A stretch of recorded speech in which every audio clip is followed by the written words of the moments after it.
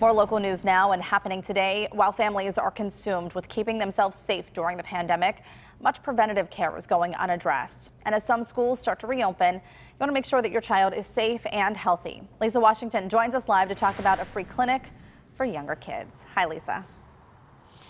Hi, Heather. We're talking about Vaccinations. That organization is Communities in School, Pittsburgh Allegheny County. They're going to be in the East Allegheny area today, offering some free vaccination for kids as young as 2 months old all the way through high schoolers. Now, this is done with the Ronald McDonald House Charities as well as CISPAC and UPMC. They've teamed up with the school leaders there. They say that we recognized during the pandemic that the school is more than just an education for students and families. It also provides other resources. So in addition to those free vaccinations today, they're also going to have WIC and other information about community resources available. So here are the details of today's event.